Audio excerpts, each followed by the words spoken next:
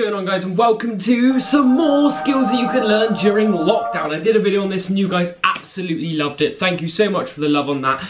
So we are doing it again. You know the algorithm, one thing goes well, we do it again. Anyway, I'm going to be bringing you 5 simple, fun, exciting, different things that you can learn during this lockdown. I've managed to learn these 5 things on my own. Congratulations! So, we're not going to waste any time, let's get into it. Right, the first trick is the tablecloth trick.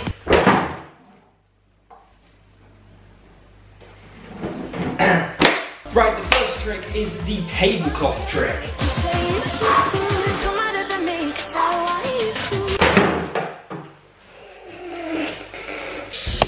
Yeah, scrap that idea, I cannot do that. Right, let's try this again. Number 1, we've got the whistle. That wasn't great, I'm not very great at them. I know some of you probably can do this. If you can, just skip through to the next one. But for people who can't whistle, I know you want to whistle so badly, so I am going to teach you. So first of all, this is going to be the one-handed one. So, do your hand like this, like a... Then what you're going to do, get your tongue out, but bend it like back like that. Huh? And then you're going to want to push this against it, so... you kind of get me? So like, your tongue is like that, and then your hand is there, so it's like... And then you like blow, you know what I mean? That wasn't a great one, but you can progress, so you can go like further back, further forward. That was okay, that wasn't that great, was it? Like that, okay? And also you can do this the same with these, so you get these 2 fingers, whoa! These 2 fingers, and fold it back, and like that, you know what I mean? Let me try.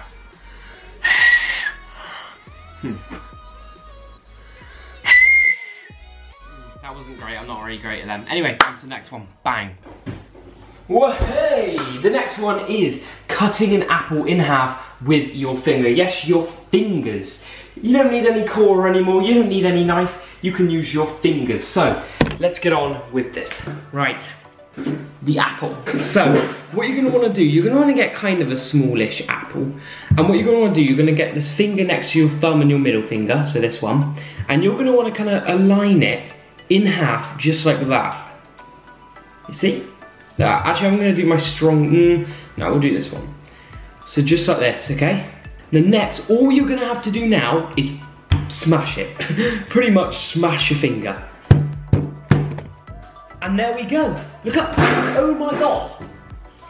Oh my God, that's the first time I tried it. Ignore these stuff. But I mean, yeah, it's that simple. That's how to cut a flipping apple with your finger. It's so red though. Oh, sorry, I shouldn't be doing that. Oh, right, the next one, as you just saw, is the hopping over your leg trick. Now, this is actually incredibly easy if you know how to do it and if you've got the balls to do it. It is scary, it does take a little bit of guts, but I'm gonna teach you how to do this. So, I jump over my weak leg. So this is my right leg is my strong leg, which I have over here. And what you're gonna wanna focus on most is you want your strong leg to be the one you hold, and it needs to be as far out as you can, all right? So like that, you know what I mean? You don't want it obviously like down here where you can easily just step, but you want it to be far out where you can have time to get that leg over, okay? So first of all, hold your foot just in the middle, comfortable grip in the middle, and hold it out, and not too far down. Hold it a little bit down, obviously not like this, but obviously not like really far down. So just a middle section, and just practice like keep jumping on it, okay? So just practice going like that, okay? And I know it's scary. Like I could not do it with my other foot. No way. And it's kind of hard to teach it. You just honestly, all I can teach you unfortunately is just holding it in the middle, holding it quite far out, bend down a little bit so you can get that big jump to go. Even I almost failed that. Big jump to go, like that. Practice letting go of your leg first, like, you know what I mean? It kind of gives you a good taste. Anyway, that's unfortunately all I can teach you about that because it's all about kind of going for it. Sorry I can't really teach you much about that, but let's go on to the next one. So for the next one, I'm going to be teaching you how to fold a t-shirt in under 3 seconds. If you know this, you can skip the video, or you can't, and subscribe to me and increase the watch time. I'm joking, you can skip if you want, but if you really want to learn this, then it is sick. So what you're going to want to do firstly is you are going to want to half your t-shirt, just like this, okay? And then with this, you are going to want to find the midpoint of this bit or this bit, whatever one you want to, whichever bit you choose, okay? So I'm going to choose this side, the right side. So let's find the midpoint of this, which is probably about here, yeah? And then you go up and grab the corner here. So basically it's like a quarter of the t-shirt. And then next up, we need to find the midpoint from top of here to bottom of here. Just like that, you see? Which is about here, okay? So you're gonna wanna grab that. So this is point A, this is point B, okay?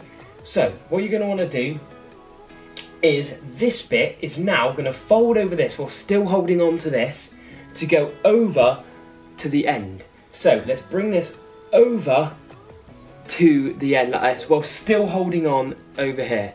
And then you're going to want to uncross your arms, bang, just like this, fold it, and boom, just like that. It is folded nicely, yes! Find the midpoint of the halfway, which is here. The midpoint of this to there is here. And fold this over here while still holding on here. Unfold your arms, and bang, just like that. That is how you fold a t-shirt in under 3 seconds. On to the next one. Right, so for the next one, we're going to be learning how to draw Homer Simpson. Now, this is just a fun drawing that stuck with me literally for life since I've learned this. I can't remember even how I learned this, but I want to showcase it to you guys. So, we're going to start off, wait, I'll quickly draw it right here so you guys kind of know what I'm kind of drawing. Look at that. If that isn't insane, I don't know what is. But anyway, so we're going to want to go up and then got the ear. So we're going to start with the ear bit here, okay? So we got the M for his little hair, and then we're going to go up and around like a head with his eyes just like that. So just take a minute to copy that. It's not a great eye, to be honest, but it will do. Now you're going to want to come down a little bit, do a little nose, and then come around like a gum shield and do that, okay? So you're going to want to come down like a nose, around, in, that, I guess like a bum you could say, because that's, you know, his funny mouth. And then you're going to want to do his nice hair just like that, and there we go, we have got Homer Simpson. It's actually pretty cool because you can do it so quickly as well. Like, you could just, if you got like 10 seconds to draw something, bang, Homer Simpson, done, you know what I mean? It's just kind of like a fun thing back in the day that I just wanted to share with you guys. But anyway, that is going to be it for the video. I hope you did enjoy. If you did, give it a like and subscribe for many more videos to come, and I'll see you guys next time.